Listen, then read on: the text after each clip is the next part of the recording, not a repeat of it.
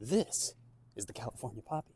It's the state flower of California, pillar of pollinators, boon of superblooms, and perhaps psychopomp of psychoactive plants. Here's some things you might not know about these little cups of sunlight.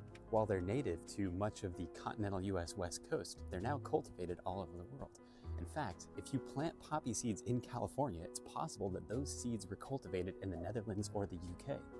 They exhibit nyctinasty, which isn't the name of a disease or a skateboarding move, although maybe it should be. It just means that they close their petals when it's nighttime or cloudy outside, and then open them back up when it's sunny. They exhibit psychoactive properties, potentially acting as a relaxant or an analgesic.